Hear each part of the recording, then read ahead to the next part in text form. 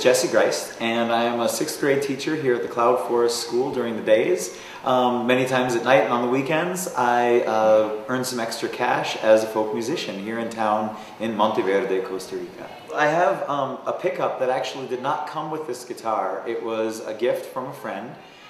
It's a Fishman, and the thing that's amazing about this piece is that unlike a lot of pickups that need a battery and the battery might die in the middle of your set, this is a magnetic pickup, so it actually remains off, inactive, as long as there is not an electrical feed.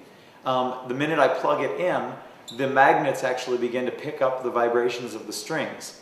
Like I say, it's a fantastic pickup. It usually involves a little bit more input. You have to put the volume levels pretty high on your PA when you're using it, but it's a terrific pickup, and it has held up incredibly well here in Costa Rica.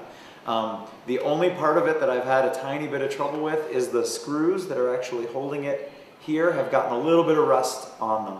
But I find, like I was saying with the guitar in general, that if I put just a tiny bit, I have to be careful with how much on this piece that I use, just the tiniest bit of mineral oil on a piece of a towel, and put that on the screws, that I can keep them in pretty good shape as well.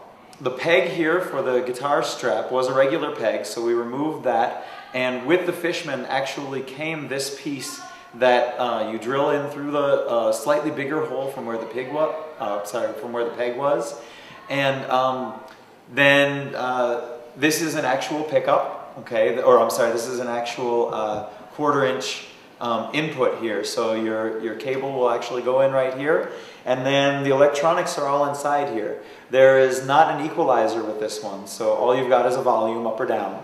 But like I said, it's a pretty simple system, and it requires absolutely no maintenance. Just like what they say with so many cars, the more stuff that's automatic, the more stuff there is to break. So, I mean, I've found, other people who have electronics automatically built into their guitars, they'll have their EQ go out, they'll have their low end go out, or it'll start buzzing. I've had no problems like that.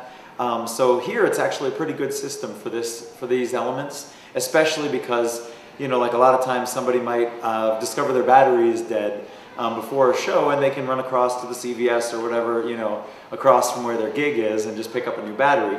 Here, if my battery is dead, I have to wait until Monday, until there's something open where I can get a new battery. So the magnetic system works really, really well here.